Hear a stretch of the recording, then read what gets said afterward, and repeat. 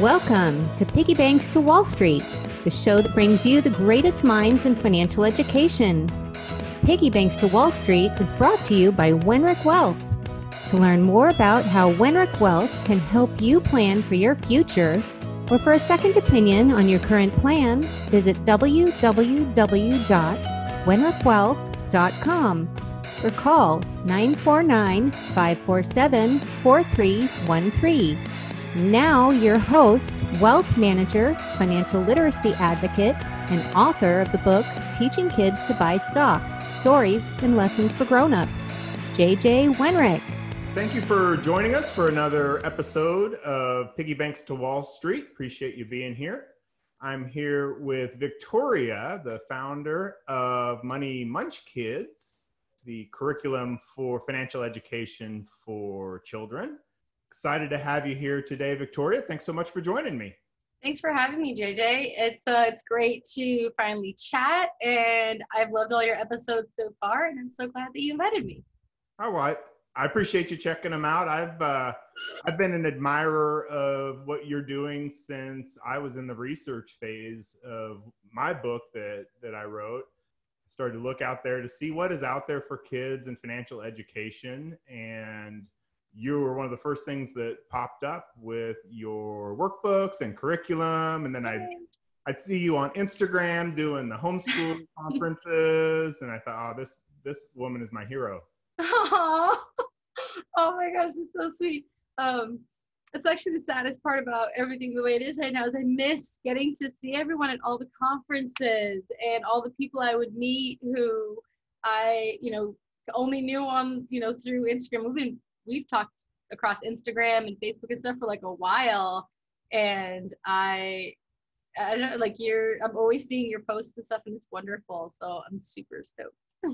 Well, great. I'm excited to have you on here. Kind of excited to hear your journey and how you ended up doing this. When I was just researching your books, and I can tell you put an extraordinary amount of effort and research into building this curriculum. You've got all sorts of different, accreditations, different things that I hadn't even thought of when I was writing my book. I'm like, wow, she really did a nice professional job here. So maybe I'm getting ahead of myself, but what is it, first of all? Maybe we'll start. Yeah, it's funny because it is our headlining product, our homeschool curriculum for financial education. And as I see, you got it already shown in the picture there. It's a set with an instructor's guide and a single student workbook. And what's cool about it is that we have workbooks starting at suggested kindergarten, first, second, and 3+. So that's third grade and up. And the instructor's guide actually works for all of them.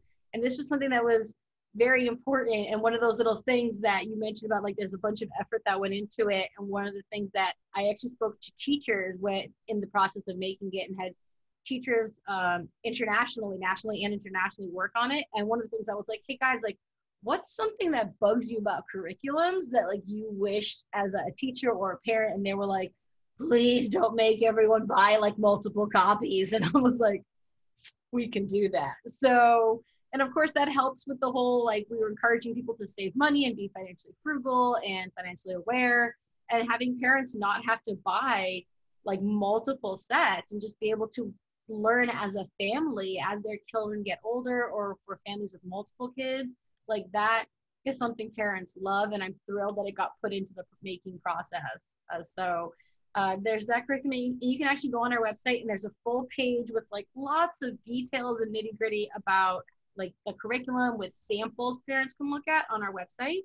And that's just moneymunchkids.com, just how it's spelled in that example there. So do you want me to go ahead and, like, I don't know, go into the process? Is there any specific question? Yeah, absolutely. I mean, what made you decide to want to do this, and what was the process? I guess two questions in one. Everyone always tells me I need a shorter story, but like there wasn't really like this decision. It just, many things in my life just kind of, it happens. And what happened is I actually have a little brother, and I had some friends graduating college, and throughout my college career, helped take care of a lot of children, of friends and friends of friends. And I kept seeing, my little brother was like, he was like 6 or something at the time. And actually, one of the characters is inspired by him, is Logan, the little character that's holding up the bank book, which is super cute. One of these days, I'm going to actually release the original photo that's from, and then he'll hate me forever because he's a teenager now. But him and a bunch of other kids I knew were like starting to talk about buying things and having their parents buy stuff for them. That's all I heard, just like buy. And I was like, okay, like we need to teach them how to not do just purchasing, like do like saving or like really thinking and planning about their money. And then I had friends who were graduating college, and I was like, oh, awesome. So like, are you doing a deferment for your like loans and stuff? And they're like, what are you talking about? I'm like, oh, do you have loans? And they were just so financially unaware. And it was like this little spark in my brain went, and I was like, oh, this is a problem. Like, and it's a generational problem. And so I started, just for my own little brother and for my own sake, poke the bear. And I found that there's some stuff for like high schoolers and like college age kids, but not a lot for like elementary grade. And the more I did research, the more I found that statistically children in the elementary grades as young as 4 or 5 years old start developing habits and financial habits. And that's when they start asking these questions. And I'm like, wait a minute, hold on, wait. If they're developing these habits and they're learning and they're absorbing this stuff, like, why aren't we teaching them? Like, finance is like so complicated. And we're not teaching them anything until they get into high school. And at that point, they can already open up a credit card. So I was like, oh, my heart.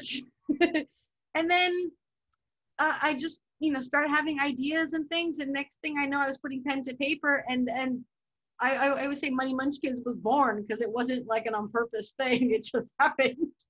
And here we are. So it was very organic, very natural, very much necessity is the mother of invention. So yeah, you see a need and you solve for that need. Yeah. And actually, first we had an after school program. We don't have it anymore. I'm sorry. And then it just became activity books. And then I had people saying, oh, we should do like a curriculum for schools or for homeschooling. And I was like, sure, why not? Yeah. And so was your background in education, or was it in finance? What'd you go to school for? Marketing. Marketing. Oh, well, there you go. It covers it all.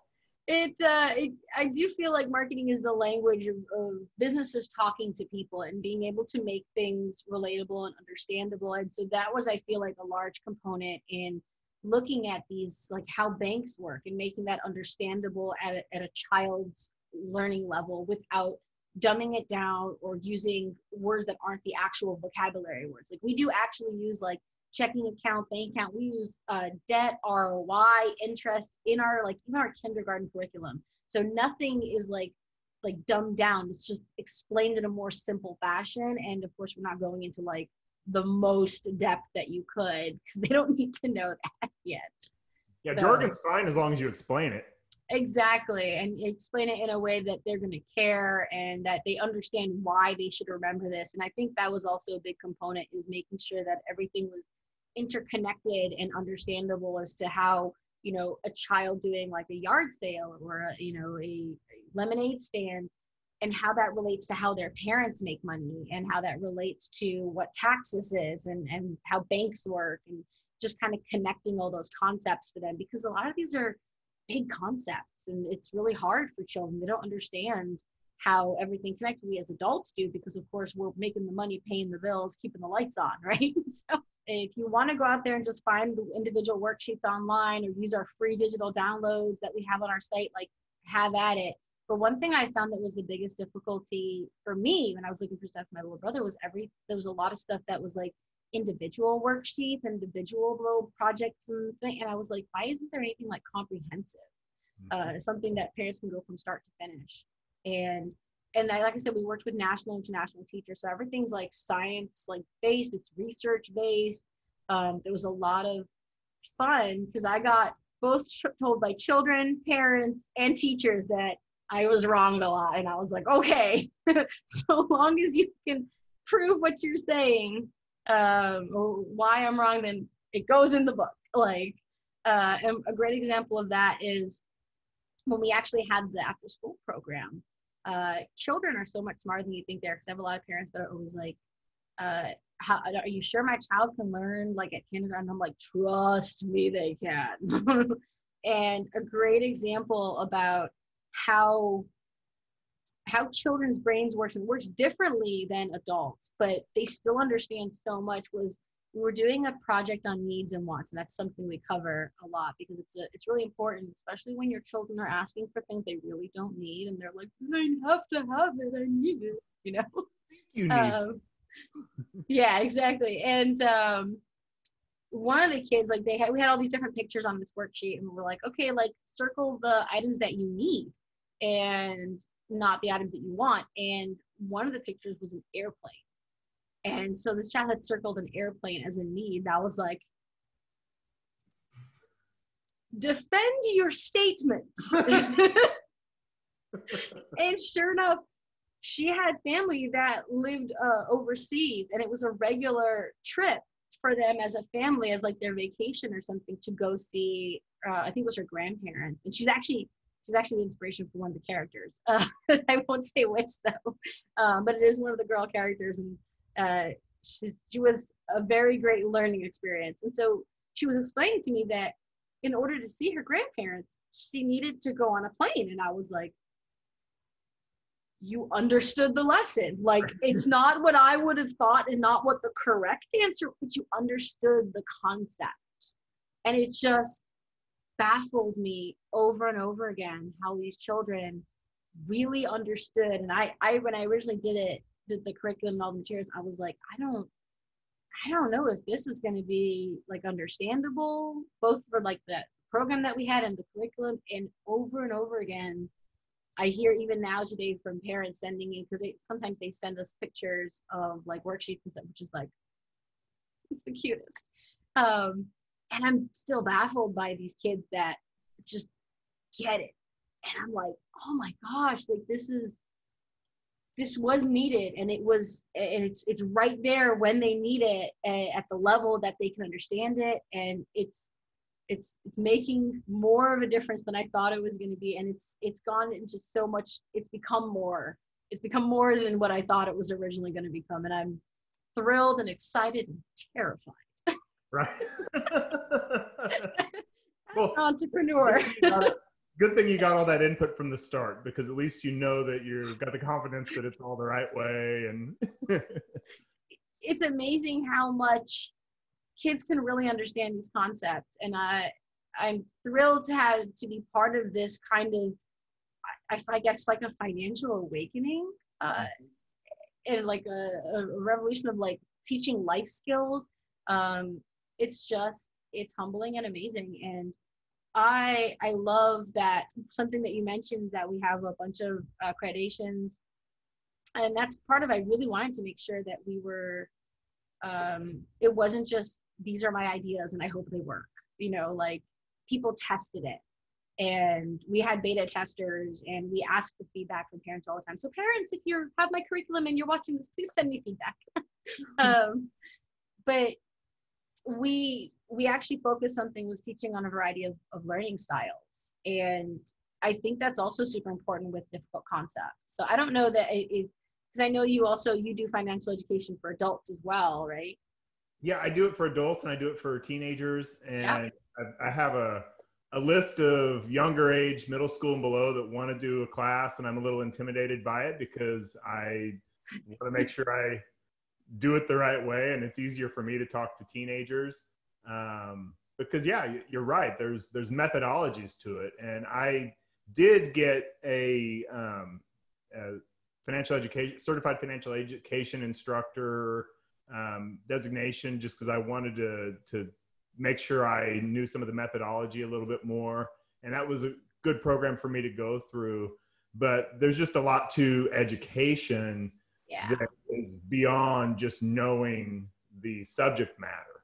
and wanted to, just want to be careful, want to make sure that I get that the right way, because the way I wrote my book, it's more in story form, and then it gets into more the nuts and bolts of valuing stocks, and was pretty comfortable doing that. But then when it comes to sitting down, I mean, it's written for adults. But then when sitting down with young kids, it's, it's different.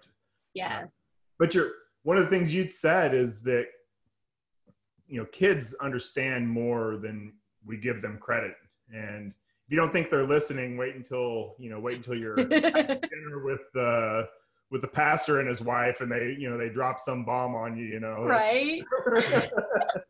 But that was part of what inspired me to start to write my stories down, and to just talk about it, because it really had started with me teaching my kids the basics of love that, by the way, like in your book, because when I started reading it, I was like, oh, like, because I knew you had kids, it's really, and I mean, necessity is the mother of invention. You're like, oh, I got to teach my kids, and then you wrote a book. Yeah. Well, so I started to tell, teaching my kids stuff, and then I would tell stories about teaching my kids either on Facebook to people, or just in my day-to-day career that I had at the time, where I was working. My clients were investment professionals. Yeah. I'd be talking to them about the stuff I told my kids. And then one day I was showing my oldest, Max, his investment account, because we challenged him to save, challenged him to buy nice stocks. And he says, well, I've got cash in there. I didn't know I had cash in there. I go, well, that's coming from your dividends from your Apple stock. So we go in and we look at the dividend history, and he sees, oh, wow, every 3 months I get a little bit of cash in there, and it's gone up each month because they raise their dividend.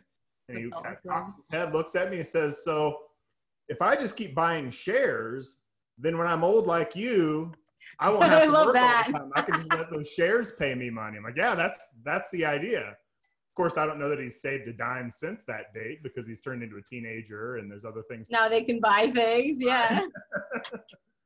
But no, it was just seeing how well they understood a lot of the concepts that made me think, all right, if I can present this in a way that's easier for adults to absorb as well, that was the idea. And I always, one of the things I did professionally is I did a lot of speeches on what's going on in the market. And people would always say, do that thing where you make it a little bit simpler than it really is. And teach me like I know nothing. Yes. Right. Yeah. Like a child. Yep. And so but just seeing how well the kids understood it, I thought, all right, maybe we have something here where that would be helpful for adults to understand it as well. So that's actually, it's really funny. Stocks is actually, I'm not an expert. I actually just took Dave Ramsey's course for adults, actually. So I hastily wrote everything down. I had read a couple of his books prior, and I grew up with, my dad was a big entrepreneur, self-help guy. So I had read, I grew up on, where's my Rich Dad? I have my Rich Dad, Poor Dad, my bookshelf right up here. So I'm like, I know it's somewhere here. And I'm actually doing I'm playing and doing cash flow online plays with kids and families. And so you can actually go sign up on our website to play cash flow online with me. Because cool. Great idea. I mean, it's entirely selfish. No one wants to play this game with me because I love it so much. I have the board game. No one will play with me because it's like a commitment game. But so I grew up with all of that.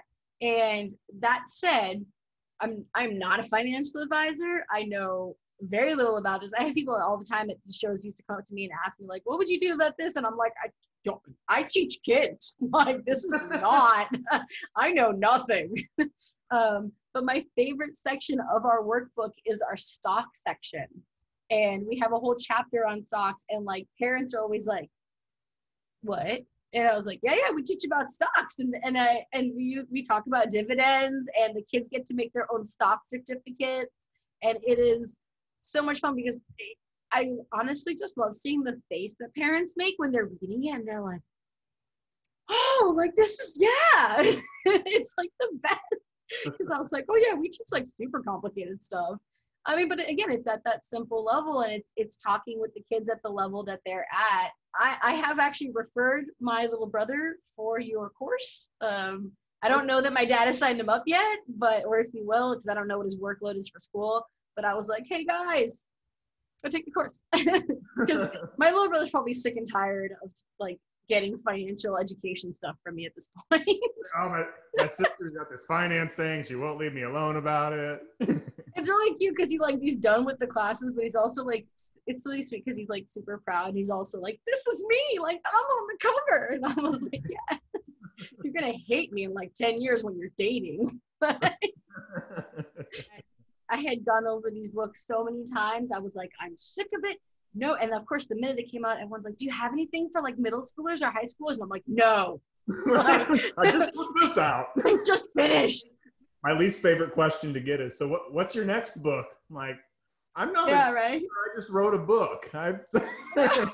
Just chill.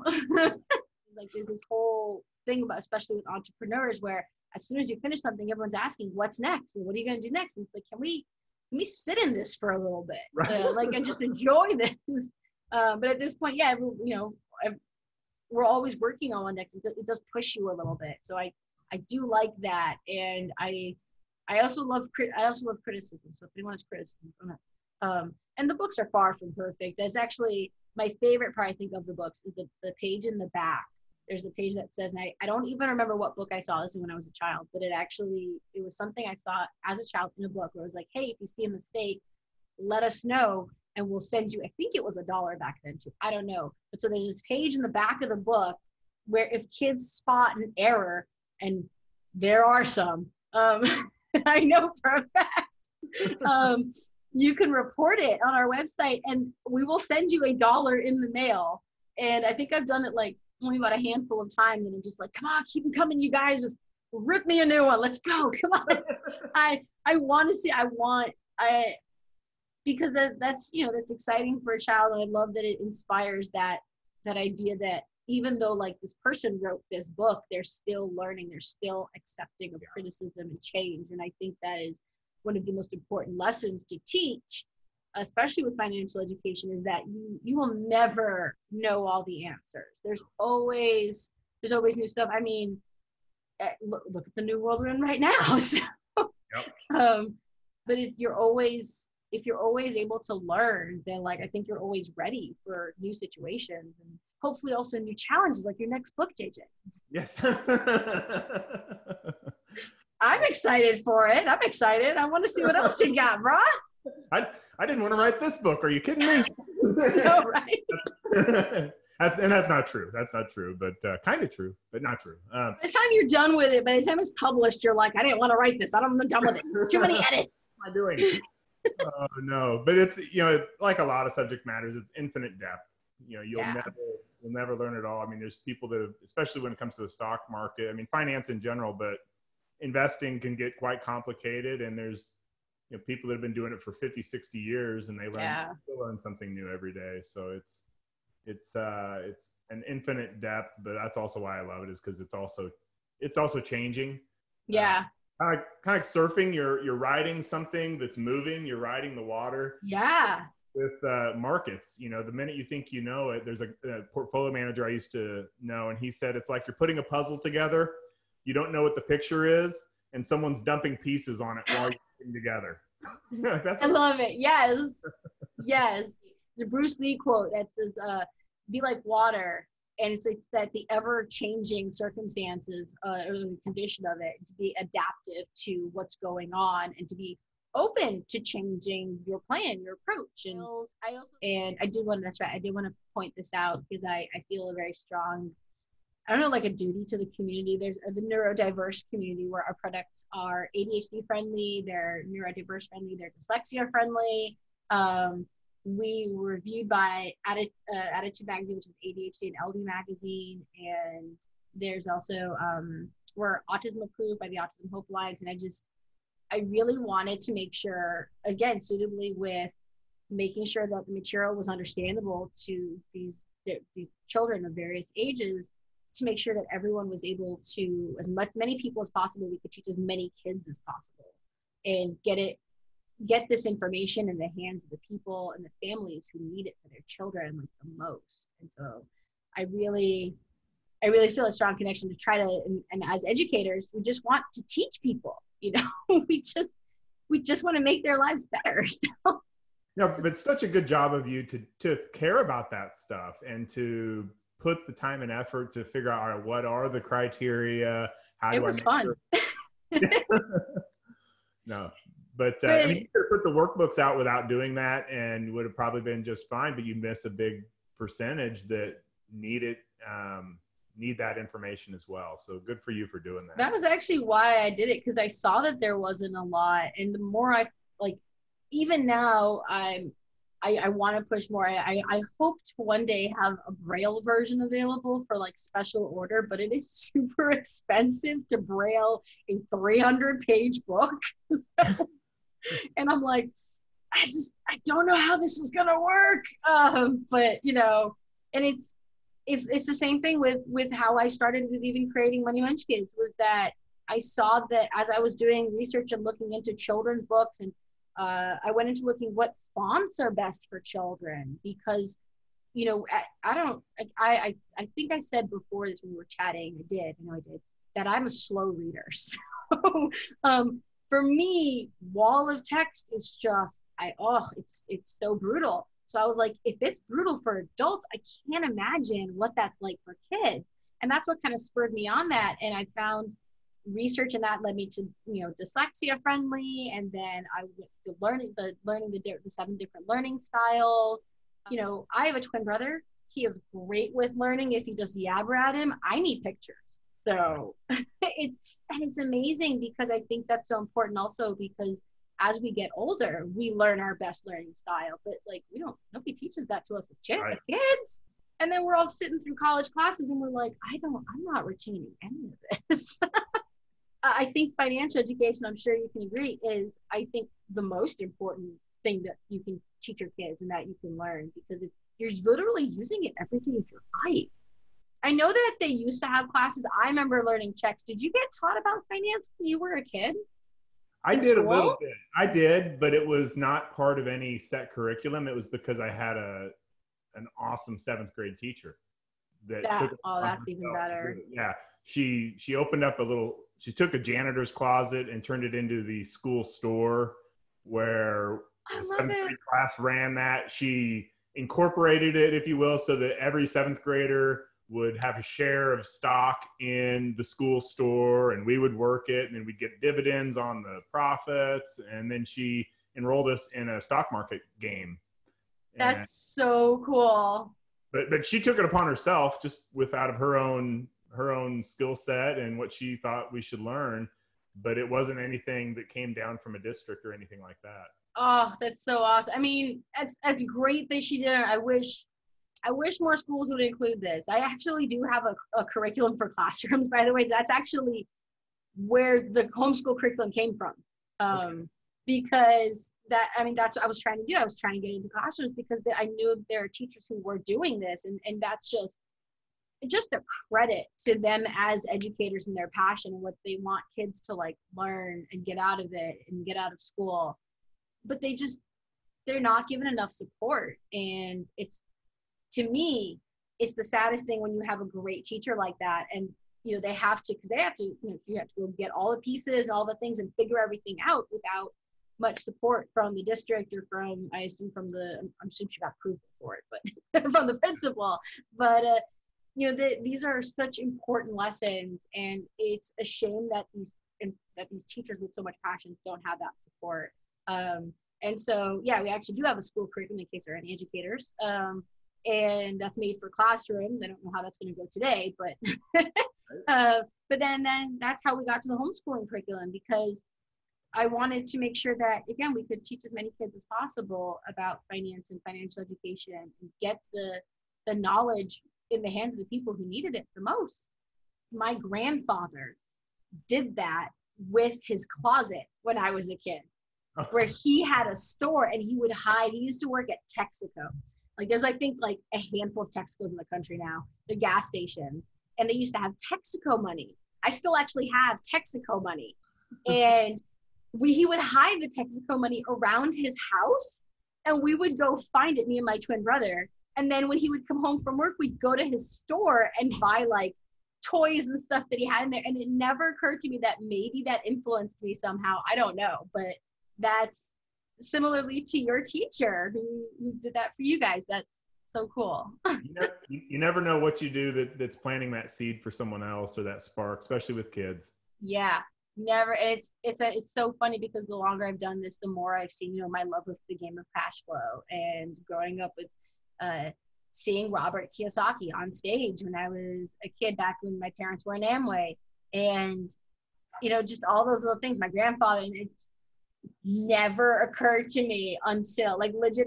I've never talked to anyone about cash flow until this past year, and I was like, wait a minute, I love that game. Like, oh, this makes sense now. I know how I got here, although as unplanned as it was. Yeah. Not a lot of kids say they got to see Kiyosaki on stage growing up or know about. I didn't care about seeing him on stage when I was a kid, though. So I was immensely bored. Just goes to show you'll appreciate it later. Appreciate it later. I don't remember anything from that event, but because of course he was talking there for the parents, right? Not for me necessarily, but I mean I remember it, so. Maybe it had an effect. I don't know. But I mean, hopefully that we're both planting seeds in families and parents and hope that it'll make a lasting impression, because I really think that this is financial education. It's going to impact people on like a long scale. And Jumpstart Coalition for Financial Education, they actually have statistics on that, and it's proven that it does. And it's actually referenced in our curriculum and on our site. But you can go look it up, just Jumpstart Coalition for Financial Education. They do a survey every year on states that actually incorporate financial education. It's really, really cool. Yeah, it's impressive. They see credit card borrowing go down. There's proof that it does make a difference. Well, Victoria, this has been a lot of fun. I've really, really enjoyed chatting with you and getting to know you a little better. And I appreciate your mission and what you are accomplishing. It's really wonderful to see, and you can just see the passion that you have for the subject. And I know you've planted a lot of really good seeds for a lot of kids, and hopefully both of us, and I know they appreciate that. And if they don't now, they certainly will as they grow up and get older. I think so. I think that a lot of kids are really going to see the value of a lot of things that, you're helping their parents teach them, and that all of us that you've had on the podcast are really trying to do when they're older a lot more. Then they'll be like, oh, that was so glad I knew that. Right. Well, thank you so much for being on the show. I really, really do appreciate it. It's been a lot of fun. And for everybody else that is out there listening, we appreciate you doing so. We appreciate you being here. And we will see you next time. Thanks so much. Bye. This podcast is sponsored by Wenrich Wealth.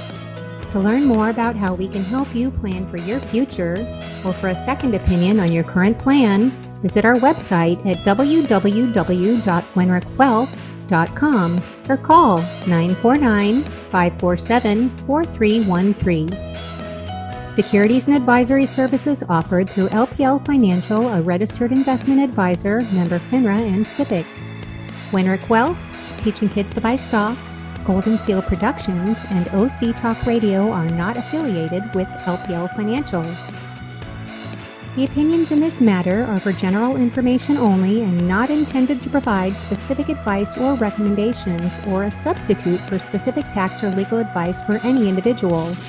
We suggest that you discuss your specific situation with a qualified tax or legal advisor. No strategy assures success or protects against loss. JJ's book, Teaching Kids to Buy Stocks, Stories and Lessons for Grown-Ups, is available at Amazon.com, BarnesandNoble.com, and other fine book retailers. Learn more at TeachingKidsToBuyStocks.com. Piggy Banks to Wall Street is proud to be a part of the Golden Seal Productions family of shows.